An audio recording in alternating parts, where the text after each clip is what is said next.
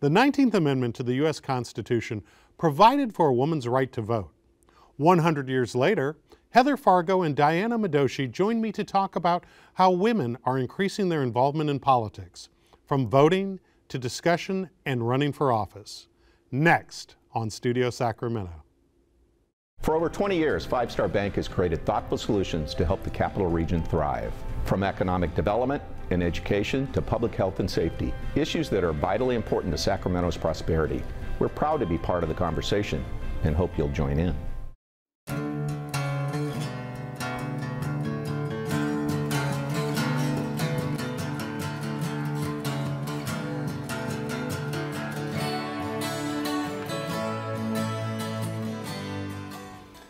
Mayor Fargo, Hillary Clinton's loss in 2016 had a profound effect upon you.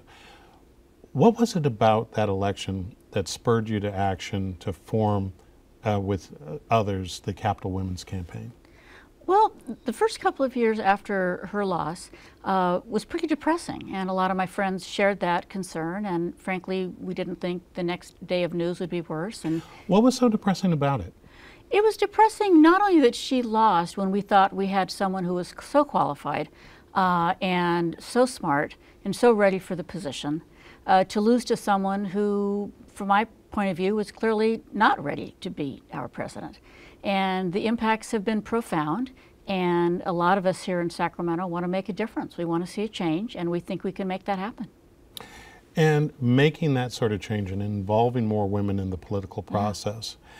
While this campaign is new, Diana, and first off, I want to compliment you on your outfit, and we'll have to hear a little bit about that. But, thank you. But the history of women in this country is not that political action and getting involved in running for office is new. This has been a part of our country for a very long time. Tell us a little bit about that. Precisely. When people say that, or when I meet someone to say that I'm not political, and I said, you're married, got a family, it's all part of negotiation, it's all policies. When someone says, I don't like politicians, I say, politicians make policies, policies affect you. Education. So, but for me, on the historical point of view, for a long time, many women were not aware, and they still are learning about the contributions of women.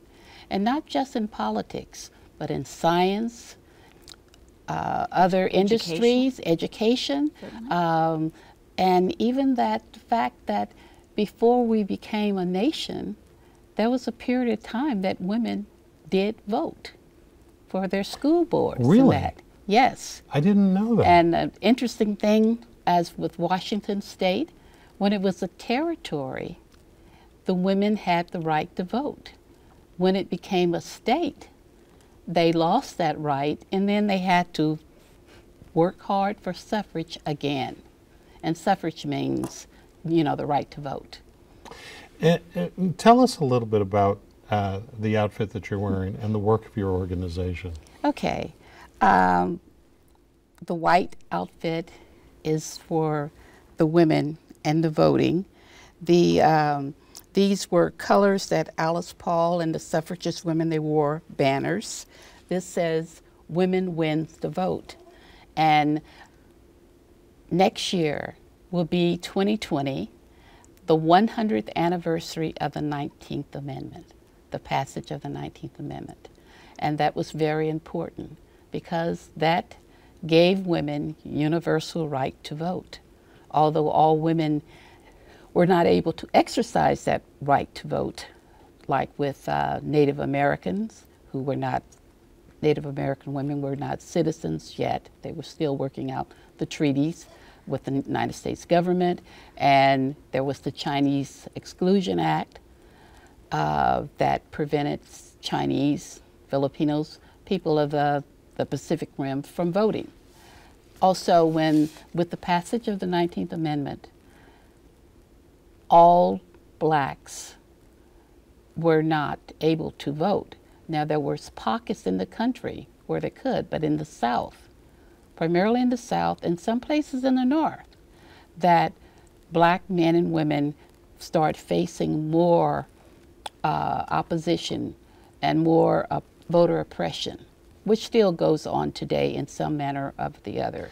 And so I know that colleagues of yours do historical reenactment Yes. of famous women throughout history. But overall, what is the mission that you all want to accomplish by your work? Our mission, basically, I can sum it up with writing women back into history. We've always been part of history. Pause for just a sec. Okay. Writing women back into history. That's correct. That's correct. What does that really mean? What it means is that if I look at history as I learned it when I was coming up, Betsy Ross supposedly made the flag. Not that many things about Dolly Madison escaped the fire with George Washington's portrait, but none of the significant, important things that women done. We didn't learn about the women that were doctors. We did not learn about the women scientists. Later on, I heard about Madame Curie, but there was a lot of women that have done significant things, and most women and men are not aware of. And when, as an African American, like with history, we had history, but I was not hearing about our contribution either. And so when a child or girl reads the history books and they don't see them in it, it diminishes their worthiness of how they see themselves. Connect that, though, back to this moment in time, where it is that it appears that there is a lot of action on the part of women getting involved in politics. Right after the 2016 election, there was that march. Yes. Right? I was there. Oh, you were there. Okay. And we saw in the last election between the presidentials, there's been a tremendous amount of activity in terms of female candidates running. Absolutely. Yes. What is it about this moment in history that's different than others, that's stimulating women to really not only step up onto the stage, and not saying that they haven't in the past, we just haven't heard about it, but to step up on the stage in a way that just seems different? I think part of it is that a lot of women feel under attack, and we also feel that both the democracy and the future of the world is at risk. And it's a really important, critical time for us to step up. Women tend to be more empathetic. We tend to look a little broader at the impacts of things. More women are concerned about climate change than men. We have a different view of the world, and we don't think that our concerns, whether it's about families or children, immigrants at the border, are being taken seriously and are being treated right in Washington. And we know we can do a better job, and it's our turn. And they're recognizing that they have to be part of policy making. That in order to be a part of the policy making, you're going to have to run for office, whether it's local, from all different levels of government. If you're not involved, you're part of the situation where you're not accomplishing anything. I think someone says if you're not involved, you're on the menu. so with that, I'm going to remember that one. That's what a friend says to me. I might not be getting it quite right, but she said, "Oh no, if you're not involved, you're going to be part of the menu." It sounds accurate to me. So in order to not be on the menu, yes, what is the Capital Women's Campaign doing?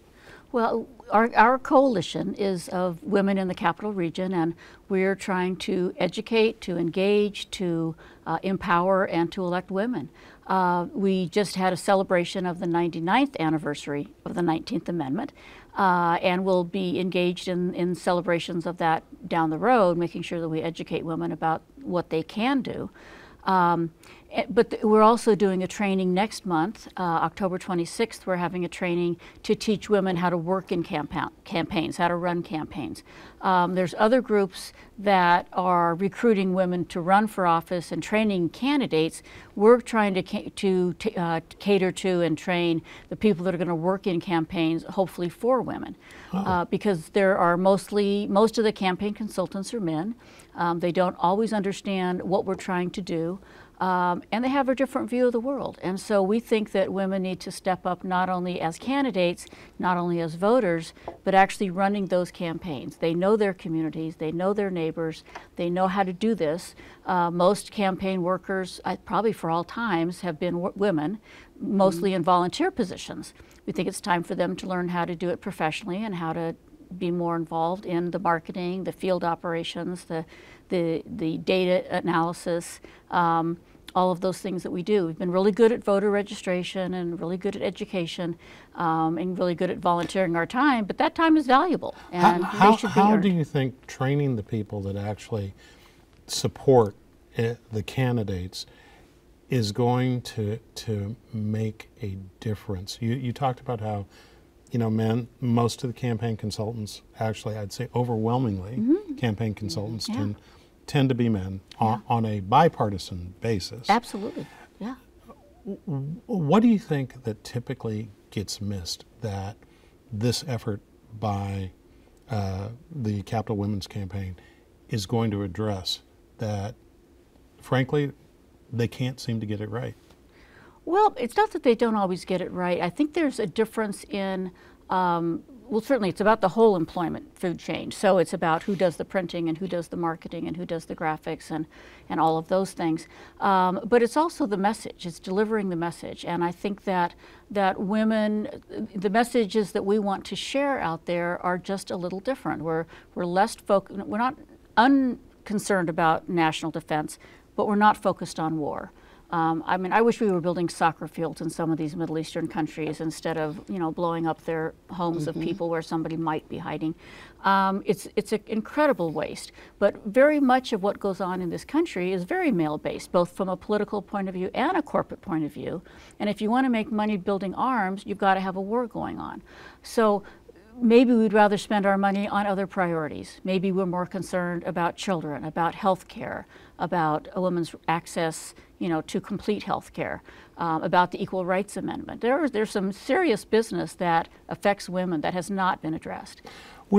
Diana, when you go out and you and your colleagues, you know, meet with groups or do the historical reenactments and things like that, what surprises you that women don't even know about their history and their contributions to this country and their involvement in politics? Okay, let me start with the surprises. Usually what we do, the National Women's History Alliance, when it was formerly the National Women's History Project, we started in 1980. Started off as a week of education, then it became a month.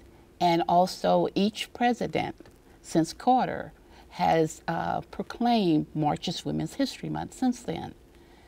And in March, we also do honorees. We may pick a particular area. It might be honoring women in education, honoring women in science, honoring women in for the vote, which will be next year.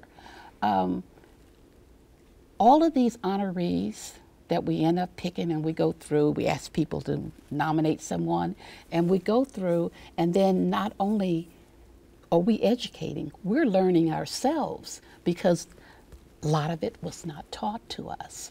And so when we go out to the community and we present information about these accomplishments of so many women, like the simple thing like the woman that prevented the Kevlar jacket, you know, that police wear. Really? It was a woman. Smallpox, pneumonia vaccine, it was a woman. And so all of those things are really surprising to women because they did not hear that they did not hear it in the textbooks.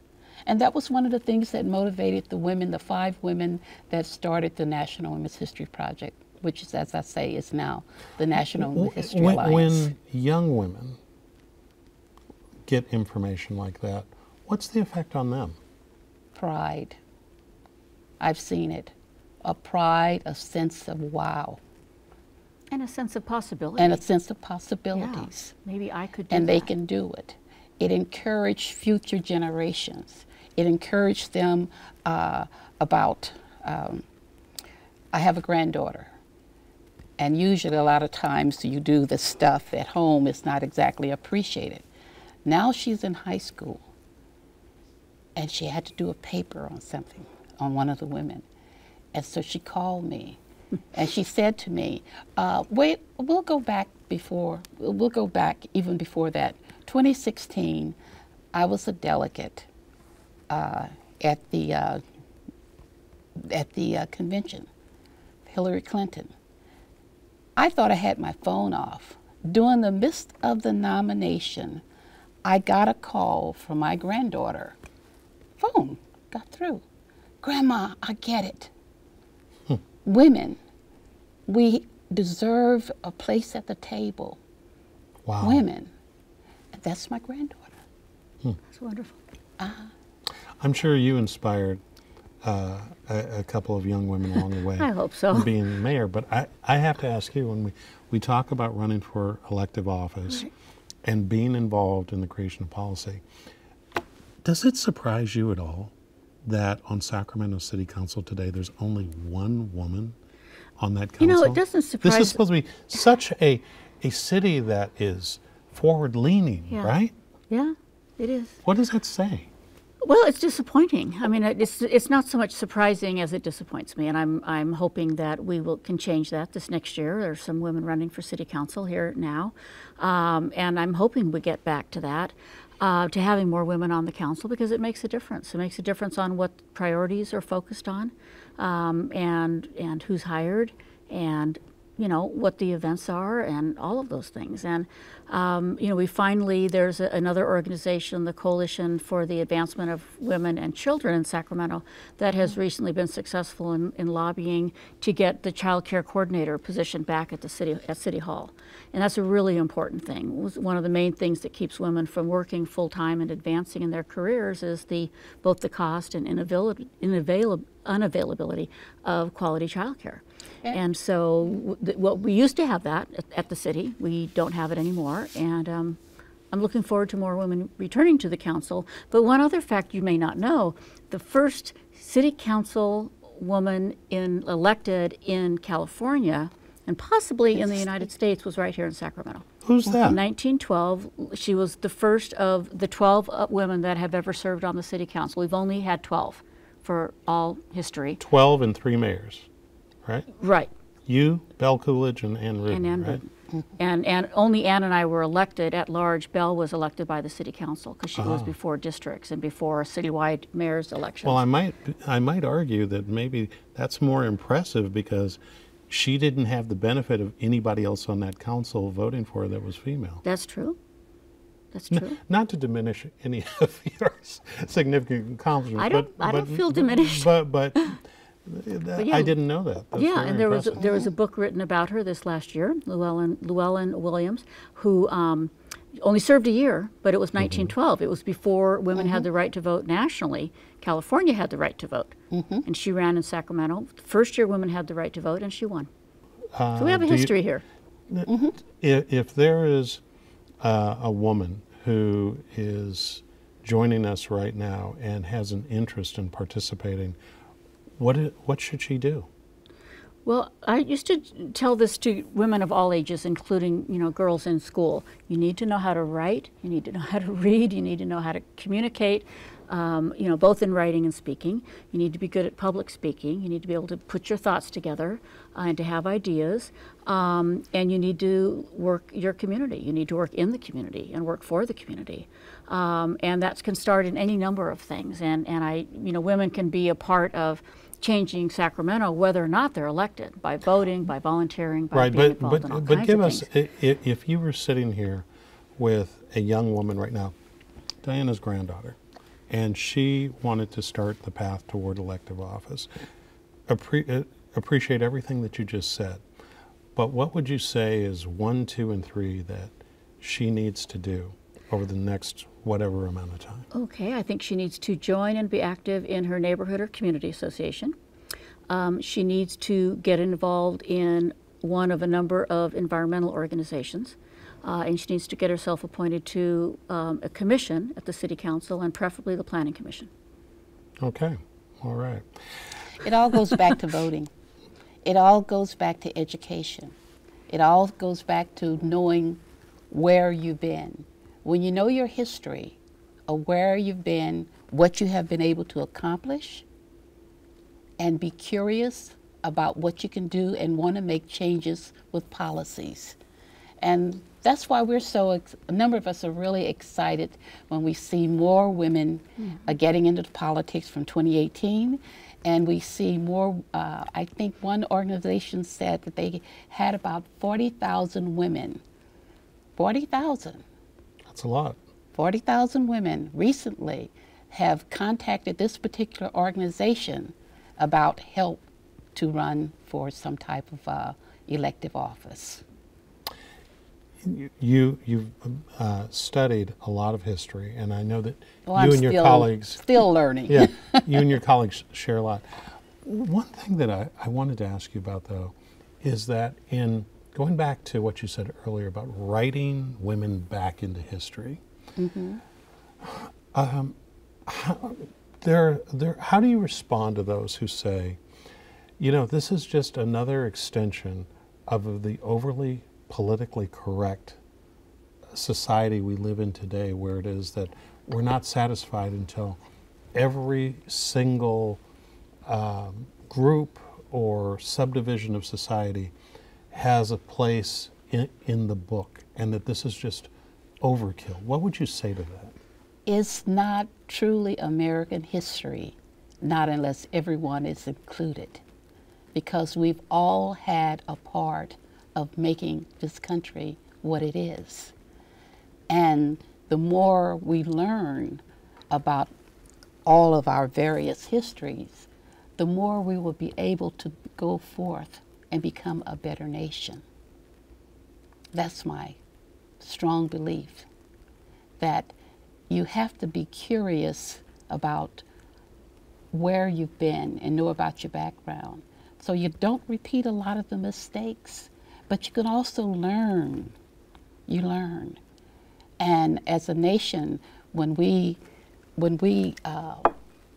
become more interested in the history of the Native Americans, the history of the Asian Americans, the history of LGBTQ Americans, the history of African Americans, the history of the European Americans.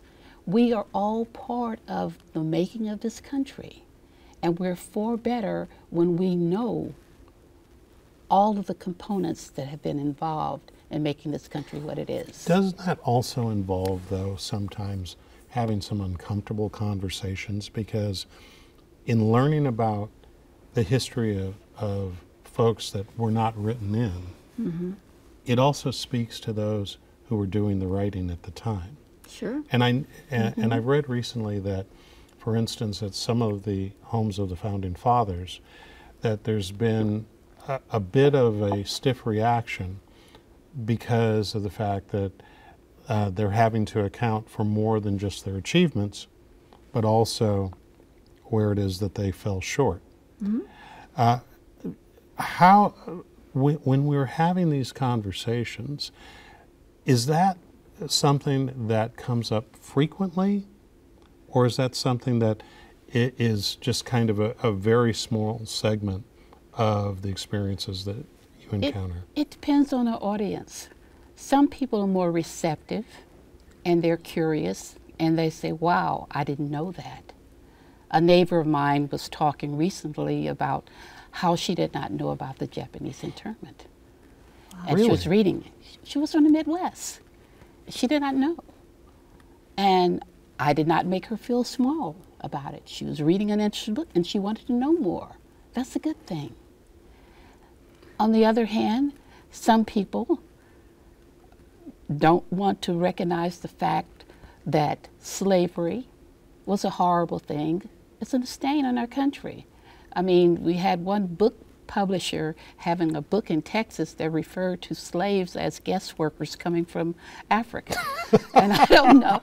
And they could hardly have been guest workers because they couldn't leave on their own. No, this is true. One mother happened to look at the textbook of this child and saw that these Africans were referred to as workers coming from. Forgive me. That one. That's a new one, right? Well, I had heard that before, but it's too much. I was really floored. But, you know, but the other thing, too, you also use his humor. I live in Placer County, and a few years ago, there was a 4th of July parade, and I decided that I was going to wear my neighbor's colonial dress, and I made a sign because this was 4th of July. And when Thomas Jefferson died, he freed Sally Hemings and his children. Right. So I marched in the parade with a sign that says, "I am Sally Hemings." And I said it, I am Sally Hemings. And when Thomas Jefferson died, he freed me and our children. I won second prize. You are amazing. And I think that we will leave it on this. Heather? Yes. In 10 seconds, just tell us, what is your hope? If we come back here 10 years from now, what is your hope? One sentence. My hope is to have gender equity in every level of government and in every corporation throughout the country. All right, well said. Okay. Wish you both very well. Thank you. Don't I get to add a couple things? I wish that everybody, with the education of the 19th Amendment, that they will recognize the value of their vote, especially women. People died, suffered for that vote, and therefore I want everyone to honor that vote, because without that vote, we will not be a good democracy. And we're going to leave it there. Thank you both. Nice conclusion. Thanks. That's our show. Thanks to our guests, and thanks to you for watching Studio Sacramento. I'm Scott Syhpax. See you next time right here on KVIE.